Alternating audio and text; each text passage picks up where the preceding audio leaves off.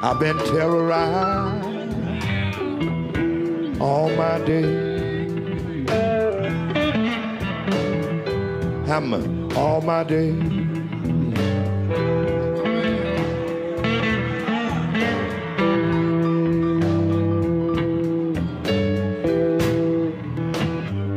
Hi, I'm Chris Hedges. Welcome to Days of Revolt. We're filming this segment, one of two segments, in Washington with author, former presidential candidate, consumer advocate, lawyer, Ralph Nader. His two latest books, The Emerging Left-Right Alliance to Dismantle the Corporate State, are Unstoppable, and then Return to Sender, Unanswered Letters to the President, 2001 and 2015. In this first segment, we're going to talk about the corporate coup d'etat, which took place, when it took place, how it was orchestrated, and it was largely a corporate attempt to respond to the very effective mobilizing that Ralph had done in Washington on behalf of the citizenry and advocacy groups to protect workers' rights, to promote clean water, clean air, OSHA. So let's begin with this. Lewis Powell, who was the general counsel to the U.S. Chamber of Commerce and would later be appointed to the Supreme Court, wrote a memo in August 1971 that expressed corporate concern over Nader's work. Quote, "Perhaps the single most effective antagonist of American business is Ralph Nader, who, thanks largely to the media, has become a legend in his own time and an idol of millions of Americans." Powell goes on to recommend, quote, "There should be no hesitation to attack the Naders, the Marcuses, and others who openly seek destruction of the system. There should not be the slightest hesitation to press vigorously in all political arenas for support of the enterprise system, nor should there be reluctance to penalize publicly those who oppose it." 1971, the Powell memo goes into force, and what begins to unravel? Well, the Powell Memorandum was a combination of illusion and paranoia. He says it was an attack on the economic system in America. Basically, his memorandum laid out a strategy to attack democracy in America. Right. And he basically said to the business community, you got to hire a lot more lobbyists swarming over Congress. You got to pour a lot more money into their campaigns, both parties, Republican, Democrat.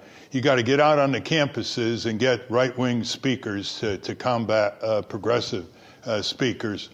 He had the whole 180 degrees. And the right-wing think tanks were his idea. And build more like Heritage and all. Right, pump money into Heritage and all the other corporate think tanks, to use a euphemism. They're just propaganda venues. And what was interesting, I think the commentary on the Powell Memorandum missed the main point. It was easy to say, he said, look, galvanize, come into Washington like a swarm, media, lobbying, put your high executives into government offices, regulator offices, Department of Defense, and so on. But that wasn't the most successful strategy, although it was successful. The most successful was that the Powell Memorandum led to the massive corruption of the Democratic Party. And that came at the same time that Tony Coelho, who's a congressman from California, took over the fundraising for the House of Representatives Democrats. So what year are we talking about? That was like 1970, 71. Oh, was that early? Yeah.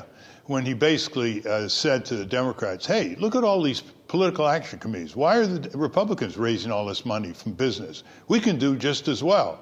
And that's when the Democratic Party started going off the cliff. And there was an article in the Atlantic Monthly by Greg Esterbrook, October 1986.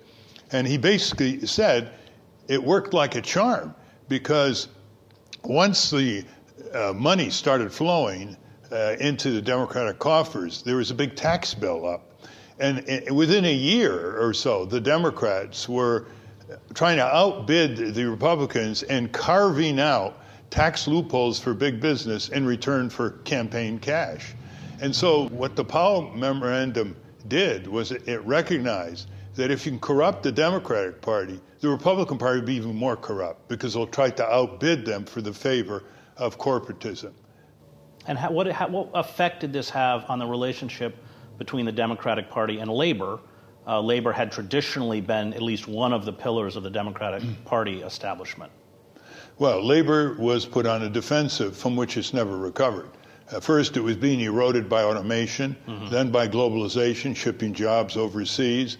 And then they used to represent about $1 out of every $4 that went into the two-party campaigns, mostly Democrat. And right now it's like there's 32 to 1, 32 corporate dollars to one union dollar going into the... And worked with. It began working harder and harder for less and less every day, going up to Congress. Is that because the number of allies within the Democratic Party diminished significantly, or because they were bought off, or what happened? Well, they were defeated in the Reagan landslide against Jimmy Carter in 1980. We lost the champion of consumer protection, Senator Magnuson. We lost Senator Frank Church. We lost Senator Nelson. It was just, it was a disaster.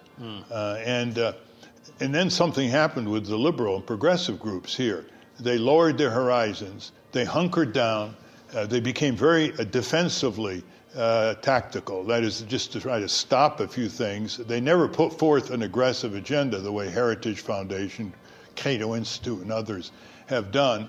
And once you're on a defensive in politics, you're on the defensive. It's almost impossible to recover. It's like you're back on your heels, you see? And then something else happened. And that was that the citizen groups started making excuses for the few progressive senators and representatives who got away with kind of plateauing with a few good bills they introduced, but they didn't want to be pushed. And for example, Senator Sanders does not like to be pushed by the progressives. Well, you saw this with Obamacare. So you saw groups like MoveOn.org, after Obama walked away from the public option, sending out memos to all of their followers. That's right. That you have to, even though he's destroyed the public option, even though Obamacare is written for and by the insurance and pharmaceutical industry, you have to pass it to save the Obama presidency. Yeah, I mean, the process is very simple.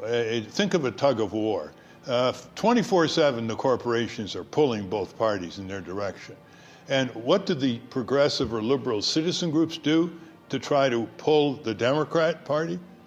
They lower their expectation level and settle for less. In other words, they're signaling this virus, this sickness called least worst civic advocacy on the Democratic Party. And in the meantime, the Democrats are saying, hey, we got these guys, they're going nowhere. So, we can start cashing in more with these corporate political action committees and PACs. So, Ralph, the Powell memo comes out. Corporate money starts going into Democratic coffers. At what point did you become aware that things were changing? Well, it became apparent after Nixon was elected again in 1972, in spite of the Watergate scandal. He stiffened his spine. Up until then, he was scared of liberals. I've heard you say that Nixon was our last liberal president. He was the last president afraid of liberals, too. Right. He still heard the rumble from the people coming out of the 60s. Right. And so he signed into law in his first term the EPA bill, the OSHA job safety bill, the Product Safety Commission bill. He wanted a better health insurance system than Clinton proposed later. He wanted the voting rights for the District of Columbia citizens. And much of that came out of your office. Yeah, and he also adopted a minimum incomes plan, which Congress split on and rejected to try to abolish poverty.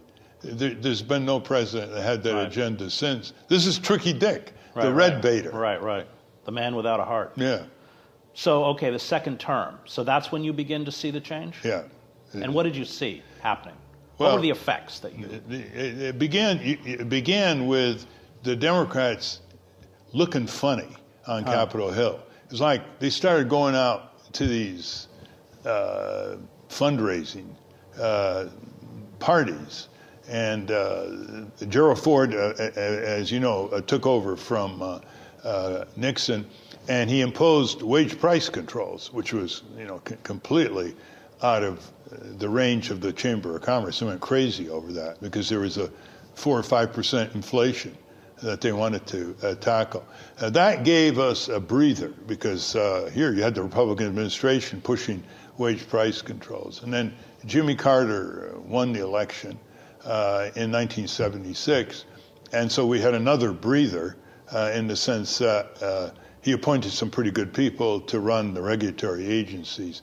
But you could see the beginning signs of the Democratic Party. Were you still folding. able to push through legislation, that protected consumers and citizens? Or at what point did that begin to really become impossible?